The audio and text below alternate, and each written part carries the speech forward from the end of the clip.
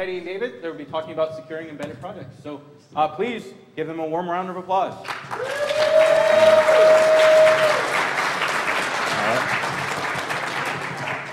All right, thanks very much for coming out. I'm Dave Anthony, and this is Ted. You're in the Build It track. Hopefully you came here to see our talk. We hope we can give you some good information, stuff that you may be able to take back and use. So our talk is Do It Yourself, Secure Embedded Projects Using Trust. So why are we here right now?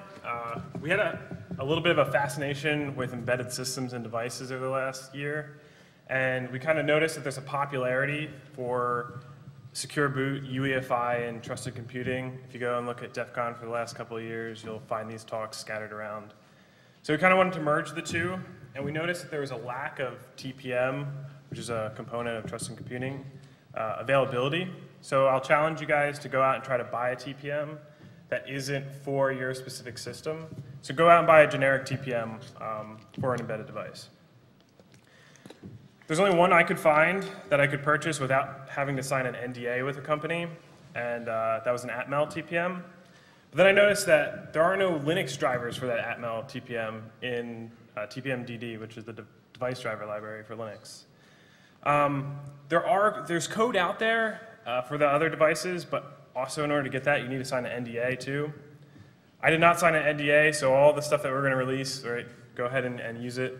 And I'm not going to get in trouble, so don't feel bad for me, as if you would feel bad for me. So finally, we hope to kind of inspire the community. We're not here to market ourselves. You notice we don't have any name associated here other than our pseudonyms, which happen to be our real names. So we're going to inspire you guys, hopefully. So how's this talk going to be structured? We're going to start with a little bit of introduction to trusted computing. We're going to go over that a little quick. It's going to be a little rough. Bear with us. At the end, we want to compare the criticisms to trusted computing, which is a really sore spot for us, especially because we love DRM. Not really. Talk a little bit about UEFI, Linux, U-boot, release drivers for that for the TPM we were able to purchase, and then give you guys a secure boot for U-boot if you're familiar with that. And then finally, some more examples and configuration tutorials and documentations. And then we have we kind of put our money together over the last couple of months, and we were able to buy 100 TPMs and clocks and little breakout boards to give away for you guys today to help bootstart your projects. So what I'm not sure how to give these away yet. Oh, okay.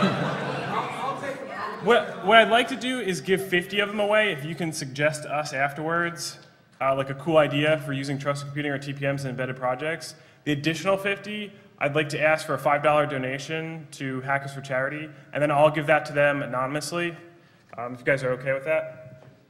All right, let's roll. All right, so part one. Maybe you already came here with a little bit of knowledge about trusted computing. If that's the case, bear with us for a little bit as we get started. We want to bring people who are new to this, give them a little bit of information as well. So basically, a TPM or a trusted platform module is a chip which implements functions and capabilities outlined by the trusted computing group. They have a specification document that it adheres to. And these provide very powerful capabilities. And these capabilities can also be limiting. So for those of you who kind of roll your eyes at trusted computing because it can be used for bad, we will approach that. We're not naive. We are aware of these criticisms. So we'll get into that a little bit later. But one of our goals here is to minimize the pain about learning about TPMs. Trusted computing can be a little bit complicated to get into, and we hope to give you a little initial brief on that. So anyways, let's see.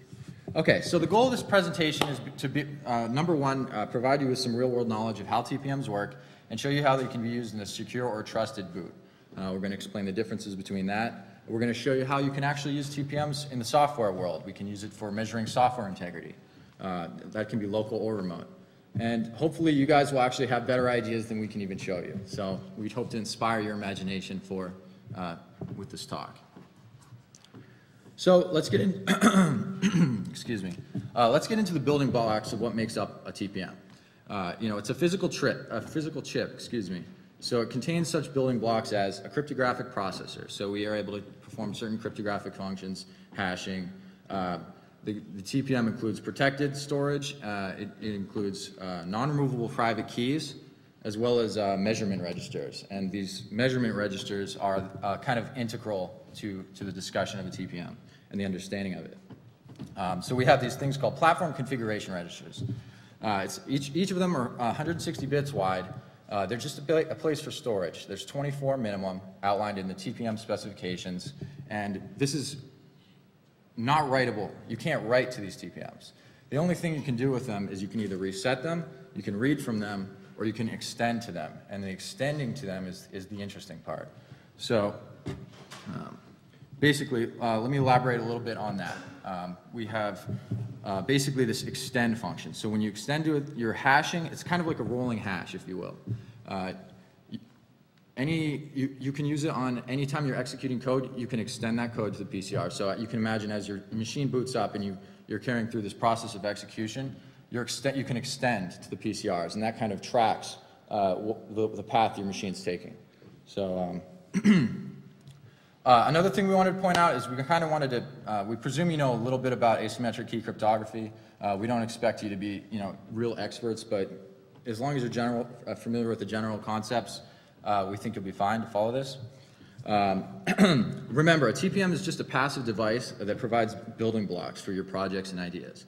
In order to use the TPM, software support's required, and adding a TPM to your system without software is also not really going to do anything. So I'm going to go through a couple terminology and vocabulary things here in trusted computing. The first of which is ownership. And I guess I just want to say that some of these concepts are just a little bit new. You'll probably be able to pick them up, but it's good to go through them for those who don't know. So taking ownership. This is the first step. You would like to take ownership of a TPM so you can do more with it. You're going to be setting basically an owner password once you take ownership of this TPM, and that allows you to create what are called a storage root key, which is going to be a root of trust of creating other keys. We'll get into that. But when ownership is established, you create a new storage root key and a new TPM proof value. So then we have different types of keys, of course. We have the endorsement key, or the TPM identity. This can either be created at manufacturer time, or you can, if you buy a TPM that doesn't have it burned in, you can burn it in yourself. That's a point of, I guess, focus. If you're going to be buying a TPM, you may want to consider that, because once you write and burn in that endorsement key, you can't do it again. So that's going to be permanently with that TPM. Then you have the storage root key, which, like I said before, it's created when ownership is taken of the TPM. So new owner, new storage root key, and this is the parent key when further keys are created. And then we have things like attestation identity keys. These are kind of, they're never used for any encryption. They're used for signing things, and they're kind of basically like a temporary identity. You can create more on the fly. You can get rid of them. You can use them for basically attesting your identity. So there's also other types of keys. You can signing keys, regular storage keys, etc. But that's the basics. So then there's these two concepts, or three rather, concepts of binding, sealing, and quoting. Binding is just a term that it describes data encryption with the TPM endorsement key. That's all it is. Sealing is a little bit more interesting. That's the encryption of data that is also bound to, so I mentioned those PCRs. They're getting extended. As you measure things, they're changing. You can read from them. So the sealing is encrypting data. Having read from those PCRs, you kind of associate that with the PCR values at the time of encryption. So as such to say that to decrypt any data from that point that was sealed, you'll have to have your PCRs in the same, they will have to have the same values in them. And then you also have quoting. It's like sealing, but it's produced as a signature. We'll show you ways you can use that as well. So, I want to go over two more concepts, attestation and appraisal. Attestation can just be simply described as the vouching for the accuracy of information. And appraisal is more of like using that attestation, using that report, I guess, if you will, to make a decision, almost like a whitelist. Appraising is, using a way to almost use a whitelist for what your machine's allowed to do. And finally, we have two concepts for measurement. In this talk, we're going to be talking about a static root of trust, which we're going to kind of talk about in the concept of a secure boot or a trusted boot. And we have also a dynamic root of trust, which you can initiate at any time during your machine's, while your machine's running. And we'll show you ways in which you'd want to use that as well. So, kind of went through that really quick. Didn't get too much into detail on all those vocabulary terms. Ariel Siegel has this Intro to Trusted Computing 101. That's on opensecuritytraining.info's website. They have 2 days worth of slides and, you know, I'd say at least 30 videos. It's good if you want to get into learn more about trusted computing. So yeah, go to this website and trust us. It's a good shortened link. So, I guess I'm going to just say it right now. We're cognizant of the fact that there's a lot of criticisms in trusted computing, and we are aware of that, and that's why we brought our tinfoil hats. We're going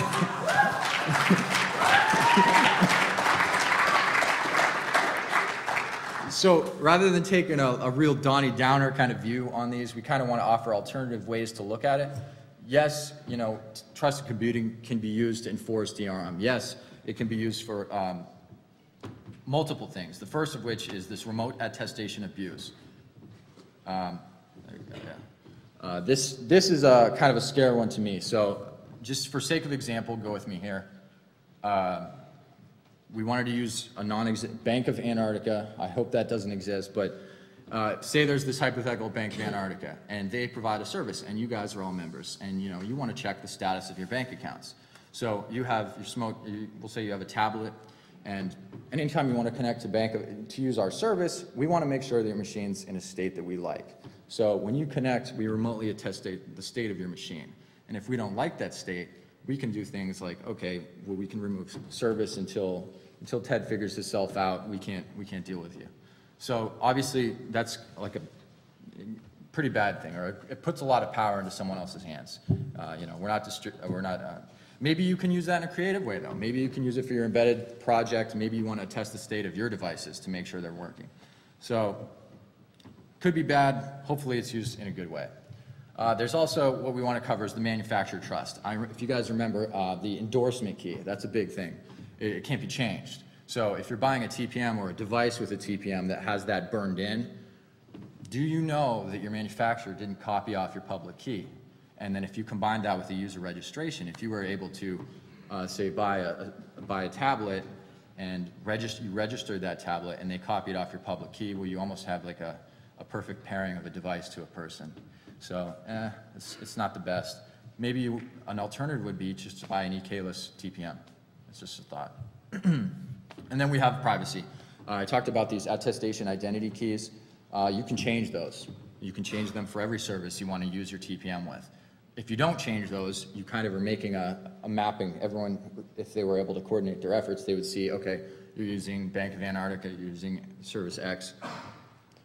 Almost like the concept of like a super cookie, right? If you're not changing it out, it's kind of fingerprinting you to people. So as long as we raise awareness about those keys and the fact that they can be changed, you can kind of stop that critique. So, booting securely in the non-embedded world. Boot.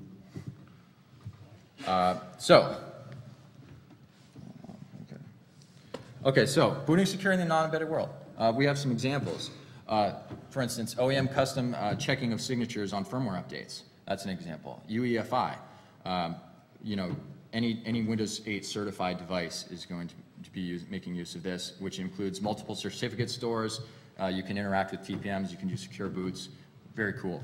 And you also have like a modified grub bootloader you can use to work with secure, TPMs. And you have this Intel's TXT, which is their implementation of DRTM, or Dynamic Root of Trust Measurement. That can be implemented during runtime of your machine. We'll get into that in a little bit. So basically, we have this concept of a root of trust. Let me try to visualize it here for you guys. You anchor that at a root of trust, and then you implement measuring before each execution of pre-OS code. So you shrink the attack surface with a longer chain of measurement, and pushing the root of trust to the far left as possible. If you do not measure a component or a portion of executable code, the measurement chain is then broken, and you cannot perform checks or attestations from that point forward. A dynamic root of trust measurement will work, but that's creating a separate measurement chain, as you can kind of see here. So that doesn't make any assurance about system integrity from that point forward. You can use that for things perhaps like starting a VM and trying to measure or test the state of a VM. So it's just creating you can still test or measure things, but it's just creating a separate chain. So just to recap measurement, let's see.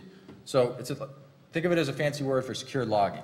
System designers can implement a static or dynamic root of trust measurement, but it's a struggle, right? You may be bound to the implementation of your OEM or system designer. You may not have full control over what you want to do. So measuring all the executable code in your system startup or anything else, it's challenging. And that's no joke. So I'm going to hand it over to Ted now and he's going to talk about TPMs on your embedded device. Okay, everyone take a breather. We're over. Oh man, that was hard. Okay, so how do we use these concepts for our embedded devices? That's why we're here. Let's pick our favorite embedded device. It's a BeagleBone. I like BeagleBones a lot because of a few things. At the bottom, I say one micro USB gets you 4 things, and that's a JTAG emulator, USB power, USB Ethernet, and a console. With one USB, right? So one thing attached to your computer gets you all these components, and you're up and ready to develop and debug on this BeagleBone. It's about $87. So it has a couple extra things too. One of which is 96 exposed pins, which have up to 7 configuration options per. There's a lot of things that you can do there. A lot of creativity you can apply. And your favorite Linux distribution probably runs on this BeagleBone. If not, it's somewhat trivial to get it to run. So what does it have in it? Here are some of the basic components. 5, 3.3, 1.8 volts over that expansion board. It has Ethernet. We see a memory controller at the bottom, USB. It has a TI AM3359 processor with 256 megs of RAM.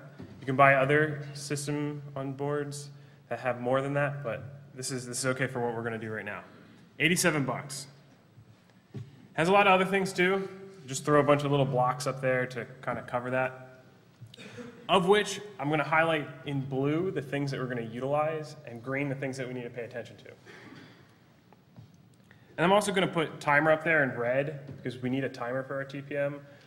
Unfortunately, if we use the timer on the board, we're going to run into some problems. So I'll say for testing only, we can use that timer too. And then finally, our TPM is going to sit on the I2C bus and talk over I2C to the BeagleBone. So for that TPM, we're going to use 4 pins other than the power and the ground, 2 for our I2C bus. And so we're going to talk to the BeagleBone, to the TPM. We're going to use the exposed pin sysreset N, which is bound to the processor's soft reset and hard reset on the board.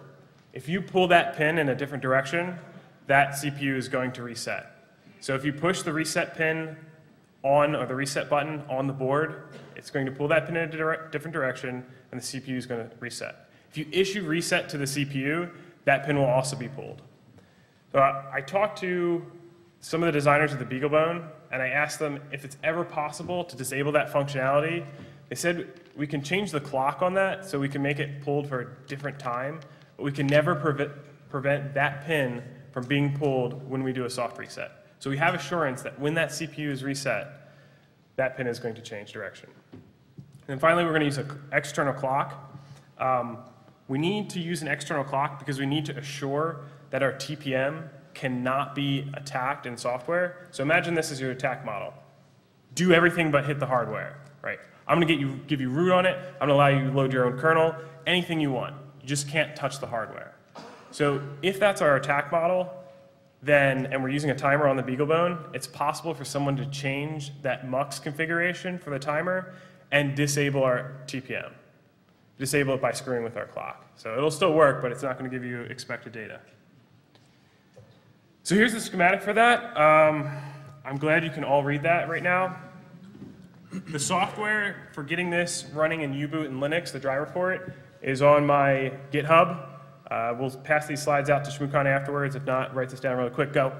And then we also have a UEFI modified security package on GitHub as well. The default security package, and we took that from Tyanocore, the default security package only uses memory mapped I/O to talk to a TPM. Unfortunately, with the I2C bus, we don't have that option. So I kind of mucked around with the security package and tried to make it more flexible. I did a really poor job. The answer is it does support I2C. I'm not sure if it still supports memory mapped I/O TPMs, but who cares? All right.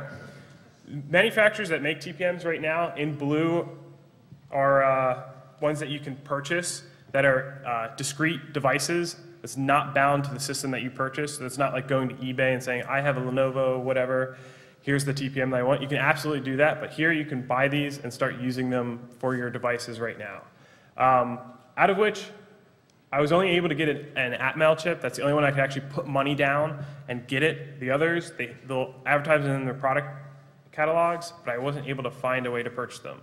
I started like the live chat where I'm like, hey, I want a TPM now, and they're like, well, sign this NDA. I'm like, no, and then I close it out, like angrily. So like they're like, oh man, I can't believe that guy just closed out my lot. No, that's not how it happens. So it's the 1897 SC3204T if you want the I2C chip. Otherwise, you're getting an LPC chip.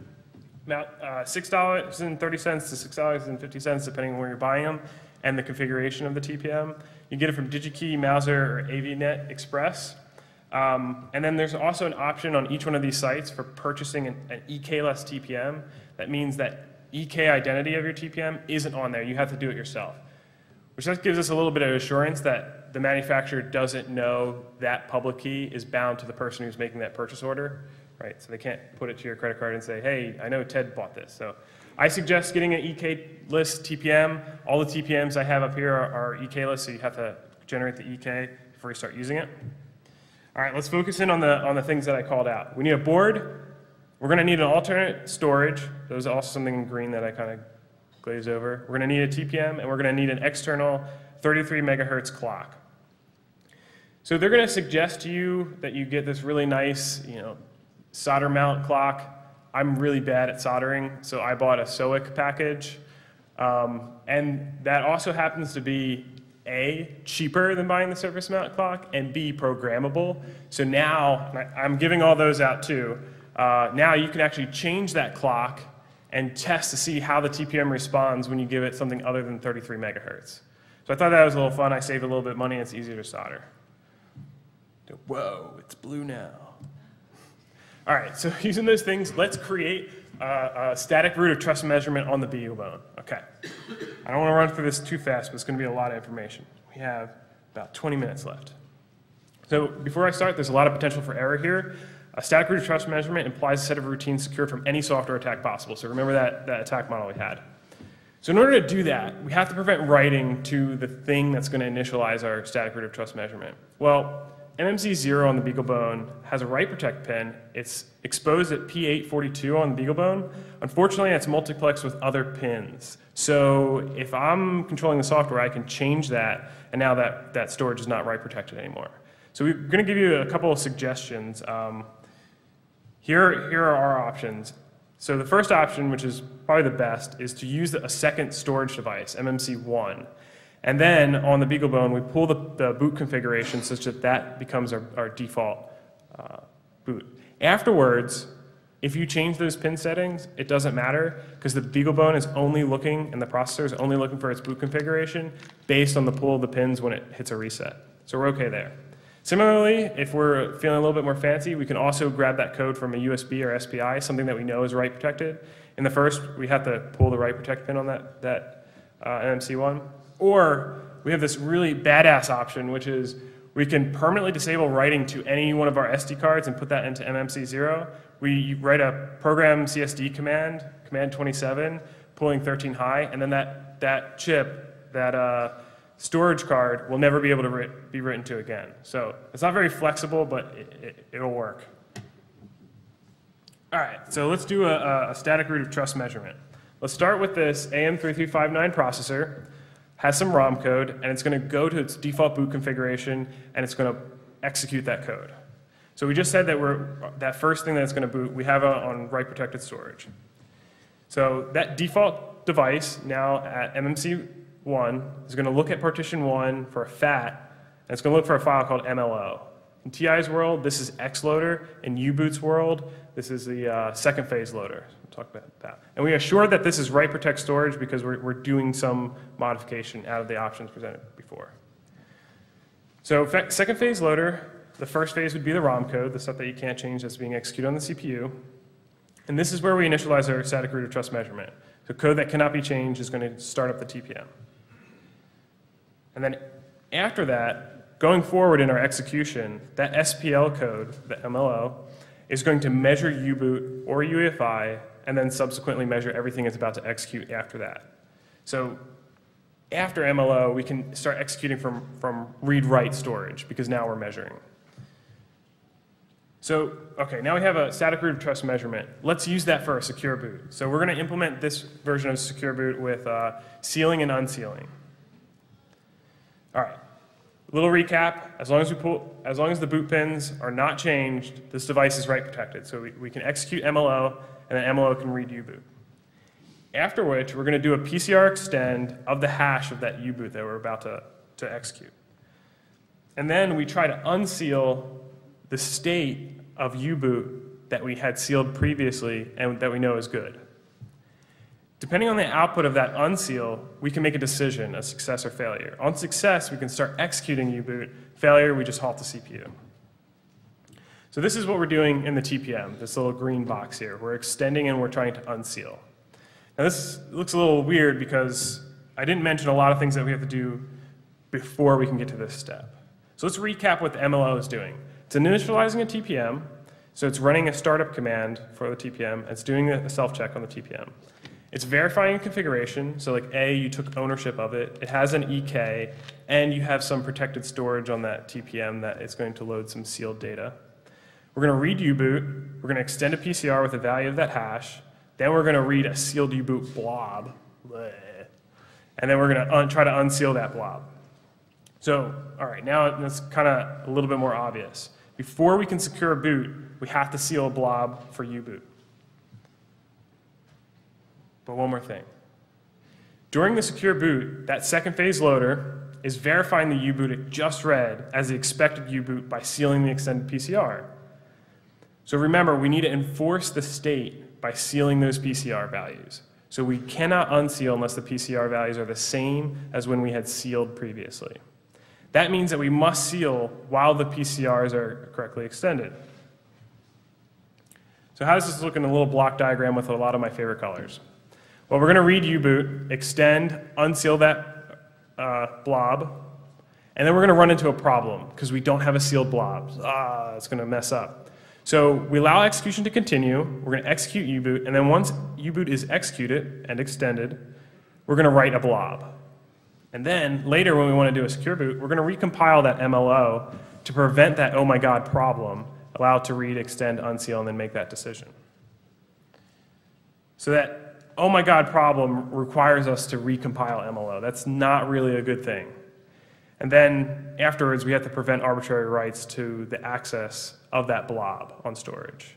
So in this example, we bind that blob to a physical presence state for the TPM. If that physical presence isn't asserted, then we cannot read or write.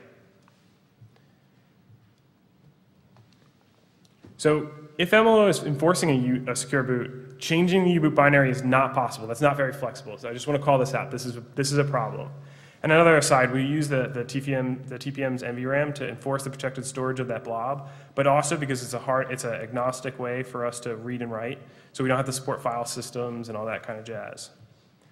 So, okay, let's do that again, right? Let's do a static root of trust measurement for a secure boot, but this time instead of sealing and unsealing, let's use signatures. Right, let's see how much flexibility this gives us. Start again, reading the MLO, and then having the MLO read U-boot. So we have our static root of trust measurement initialized. This time we're going to read another thing too, which is going to be a signature for that U-boot. We're going to extend, and instead of unsealing, we're going to replace that with an RSA verify. So we're going to try to verify that signature. If it matches, then we're going to make that decision of whether we want to succeed. If it doesn't match, we're going to fail and halt the CPU. Now, the only thing we're doing for the TPM now is this PCR extend, and even that is optional, right? We can implement signature checkings without a TPM. That's not new. But in this example, we're not only checking the signature of code that we're about to execute, we're logging that measurement of it. So we're going to maintain a measurement chain of everything we're about to execute. And that's going to give us a lot of flexibility in the future, which we'll talk about. So what do we do a priori in a signature-based secure boot? Not very much, and there's no oh my god problem in this case. We compile MLO, we give it a public key, and then we sign uboot. And every time we want to change that, we just sign uboot again, and we replace it. So expected updates to uboot will contain a valid signature, not require any change. Awesome. In the secure boot enforcement. And then the static root of trust measurement using signatures or certificates does not require a TPM. We can do this right now. But it's not really a root of trust measurement if we're not measuring anything, right? We're missing that secure logging block. So I'm going to argue right now and say that we need a combination of both, and I'm going to show you why. We need a seal and unseal, that kind of not robust mechanism, and then we need signatures as well. So okay, we arrived here. We succeeded in the signature or the unsealing, and we're going to execute uboot. This is what we get. We get a prompt at uboot. Uboot has an interactive component to it. This could be a problem if we interrupt that boot process and we do something like load a binary to a memory address, and then later our kernel executes some code that's dependent on that memory address. Or we set an environment variable that lets us change the functionality of the kernel once it's loaded. So that may or may not be an IP address that's existing on this hotel network that's serving up NFS. I'll let you guys figure that out. So what we really need to do is use signatures, but also extend PCRs every time we run a command inside uboot, or we set an environment variable inside uboot. So, and then we repeat this process for the kernel and then every subsequent piece of code that needs to be run. So uboot, and then uboot's going to take in either just a kernel or a kernel RAM disk, and a flattened device tree, and anything else. So we've implemented this all in uboot right now. And then there are other ways to execute code, right? If you do just kind of jump to a location in memory and start executing, we know that uboot will have measured that, and then it's the responsibility of that code to continue that measurement. If it doesn't, that measurement chain is interrupted. So this is called libsboot. It's only implemented in uboot right now. It's an example of secured boot modeled loosely after Chromium's vboot. Chromium team, if anyone's here, you're epic. I love your code, and I love borrowing from it. I've put this on my GitHub as well. I would not make any verifications to the security of this code, right? I've been the sole person, aside from Dave, who he's not good at coding like me. Sing. So I make no verification. It hasn't been independently reviewed, and the problem with that is it's hard to get a TPM to run on these devices. So that's why I'm giving these out for you guys, so you guys can go and review that code and tell me how I suck. So good luck.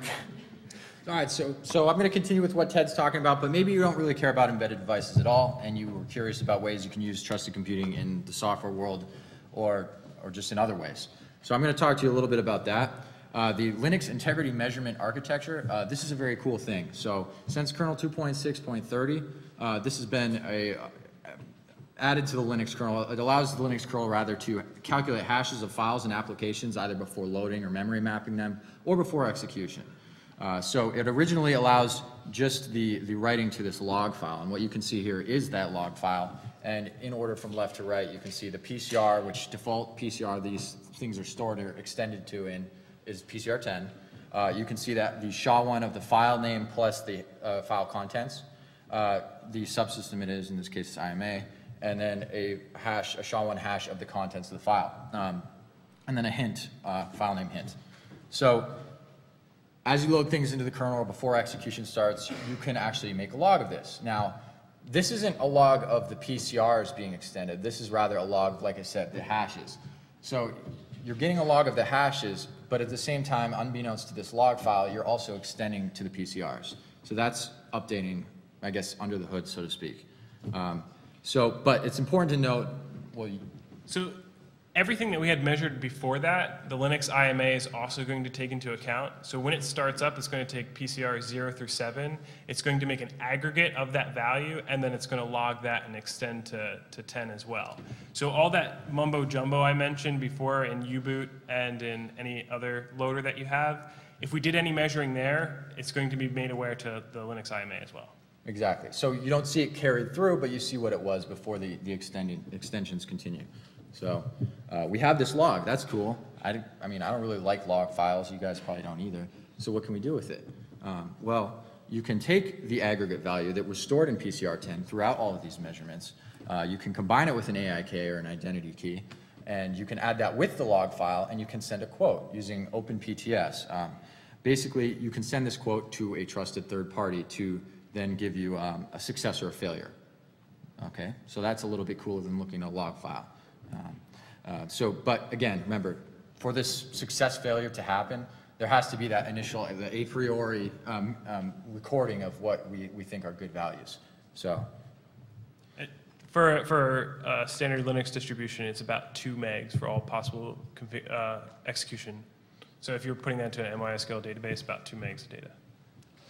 So, to recap, IMA calculates the boot aggregate and records things, subsequent executions or memory mappings. OpenPTS is what allows you to send that quote to a trusted third party. I guess a real-world example of this is this StrongSwan. So, with StrongSwan, you can take that aggregate value, that quote, you can send it to, and I guess an example would be like an enterprise. I went back. Okay. So you can take that quote that we just talked about. You can send that to an enterprise who maybe it's, you're logging in via VPN and they want to attest to the state of your machine before they allow you onto the enterprise LAN. Well, you can do that with StrongSwan. You can either attest the value of that person, and depending on whether or not they fit the policies that you created, they can either segregate you to a limited LAN or allow you full access. So that's kind of a cool example that you may think about using. Or maybe you don't like using trusted third parties and you wear a tinfoil hat. Since kernel 3.7, IMA has given an update. There was a patch to it which created IMA appraisal. So rather than just creating a log file, you can actually prevent the loading of modules if you so choose. So a lot of people may find that a little bit more interesting than just creating a log file. So moving on. Appraisal, to go deep dive further on that. Appraisal, all it's basically doing is creating an extra file attribute called a security.ima. So that's created initially, and then when the same file is about to be memory mapped or executed again, you can compare that to the initial measurement and then make your decision based off that. So signature extension allows you to create that, allows you to sign the hash stored in the security.ima, and directory extension allows you to create an HMAC for all the file's metadata, including the security.ima attribute. But HMACs require a symmetric key. So the reason we need an HMAC, not a signature, is because we may change file metadata during runtime for changing permissions, inode change, etc., things like that. So HMAC exists to protect the data from offline attacks of the file system, things like booting from USB, for instance. So we store the HMAC key using Linux trusted keys, which allows us to seal the key to a known state, similar to that pairing of U-boot to PCRs that we talked about earlier. So there are 2 ways to put keys inside the Linux kernel, and that just holds keys in memory and that can't be accessed by userland. So there are encryption keys that we could use and then trusted keys. In order to use trusted keys, we need to have a TPM because the trusted key implies some state of the PCR before that key is going to be decrypted by the TPM and then thusly allowed to be used by the kernel. I say allowed, it's not really a decision that it's making. If the PCRs aren't in the right state, it won't be decrypted and it won't be able to be used.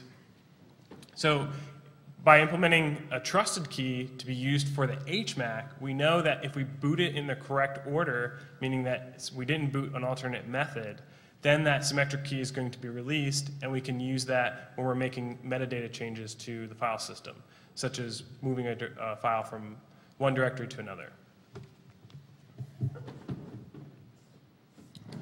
So we'll kind of finish up here, bringing all this together in a real recap, show you some of the gaps, recover our ideas, and then let's try to figure out how you can help us, help you. What? Okay, so booting, Secure Boot can be used to maintain expected boot options. The embedded bootstrap does not often change while in production, so this could be used to our advantage. And then with user programmable key stores, we can allow the device owner, right, not the manufacturer, to make that decision of when they want to update their firmware. So instead of Microsoft or any other company that releases signed updates coming to your device and your device willingly accepting them, which is great, now we can put a user in the middle of that and have them make that decision as well. So maybe they might not want to accept one firmware update. They don't want that to be pushed to their device to change the state unbeknownst to them. So measurement is how we will accomplish this, and it can definitely continue past booting for us to make policy changes about the state of the device when it's running an operating system. This is not going to protect you against runtime attacks, so if you have a poorly configured application running and that gets owned, and then from there on out, the device is going to be insecure. But you're going to know if any code gets executed or while that code is being executed to create that exploit or to run that exploit. Afterwards, it's okay for that exploit to lie to the measurement log, but we will have that initial measurement of when that happened. And when we go to make a policy decision, that won't match our pre-computed policies. And then finally, attestation. We can do this remotely and locally, and we can do it in a privacy-preserving manner, which is great. And I think this is one of the sources of contention for criticisms against the TPM. As long as you're doing proper key management, I know that's really difficult when just like, oh yeah, do proper key management, and all your life is going to be easy, right? Sure. But so with distributed key infrastructures, and I'm going to caveat this right now, I can't find a distributed key infrastructure implementation that allows you to use TPMs out there right now. I've searched for like a couple weeks trying to find this stuff, and every once in a while when I get bored, I go and search again. There's not too many terms that I can use, but if someone could create a distributed key infrastructure that allowed me to remotely attest to the state of my TPM, and I could create that infrastructure and stand it up myself, that would be amazing. So, because that would allow user-defined or enterprise and company-defined abilities to do that remote attestation. So we wanted to also point out a few other things. Maybe you like to use VMs. If there's any Zen fans in here, I think it was Intel and IBM. They paired up to make it work with the Zen hypervisor. So as you can imagine, if you have a hardware TPM, it's kind of a one-to-one mapping to the host OS. So if you have multiple VMs and you're trying to use the same hardware TPM, you can see where that may run into problems, right? You're storing measurements, you're comparing things. If they're all trying to use the same TPM, we run into a trouble. So the way they've implemented it is you can spin up and spin down virtual TPMs to associate with each of your regular VMs. So if you wanted to use maybe an application you developed that makes use of trusted computing, you can do so inside your virtual machines. And there's also a software TPM. This is really cool. IBM made this. You can use it to develop for.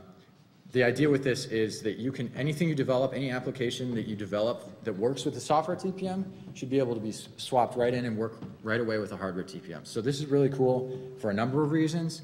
I guess one of the primary ones is you can spin up multiple software TPMs and communicate with them over TCP/IP, and you can do things like test migrating of keys. So I don't think we pointed it out, but you know, you're not going to be stuck with the same laptop for the whole you're not going to be typically with the same computer throughout your enterprise for the rest of forever, right? So you're going to have to maybe at some point migrate those keys off of your TPM. Well, an easy way to test this would be to do with multiple software TPMs, because whatever you program should be able to be hot swappable with a regular hardware TPM. Should be, but that's up to you. And then finally, I just want to put a note out there that maybe this is a little overkill. Maybe for your embedded project, security doesn't need a TPM. So I wanted to call out this other chip that Atmel has that you can purchase, is pretty inexpensive, AT-SHA-204, which gives you that protected storage component and allows you to put access control onto that protected storage so that things will be released in, let's say, only when you're attesting or assessing physical presence. And this thing doesn't include crypto functions, so if you need any type of crypto functions, this is not the answer for you. But you could put sensitive data on here like symmetric keys or private keys. So finally, recap. We're a little low on time, so I'll just throw this up there. There's a bunch of links in our notes as well. So when we release this slide presentation, I hope that if you have an interest in this stuff, you'll go through it and look through all of our notes as well. So thank you for being here. In our TPM kits that we're going to try to give away after this, we have one of these Atmel 1897 SC3204Ts. We have a 28-pin SOP breakout for you to put that on. I apologize, I ordered these in bulk from Bangkok, and they're really hard to solder onto. So you can do it because I can do it, and I suck at soldering. I also have a Maxim DS1077Z, which is a 66 megahertz programmable oscillator. You divide that by 2, and you'll get 33 megahertz for the TPM, and it should work great. And then I have an 8-pin SOIC breakout for that. I wanted to put another note in here, too. These Atmel chips cost about $6. I talked to, also on live chat, to someone from Mauser, and they were able to give them to me for $2 because I said I was going to come here and give them to all of you. So I want to say, give a thumbs up to Mauser for that. Everywhere else, yeah, that's awesome. So everywhere else, the live chat people, although they're fun to talk to, they didn't cut me this deal. I guess my sweetheart talking skills weren't up to par that day. So this is where you're going to get. I have a link on here too. That link will go live as soon as I start handing these out. That just gives you a tutorial about how to put this together. Otherwise, all the code's on GitHub right now. Go ahead and have fun with it. Thanks for coming out.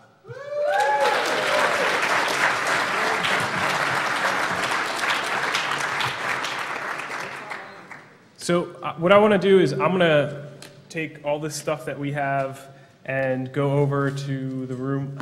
I didn't see what happened. What happened? Who was that, Heim? Oh, nice, nice. So I'm going to take these out there. I want to go by Raphael Mudge. I'm going to go right across from him and set up shop.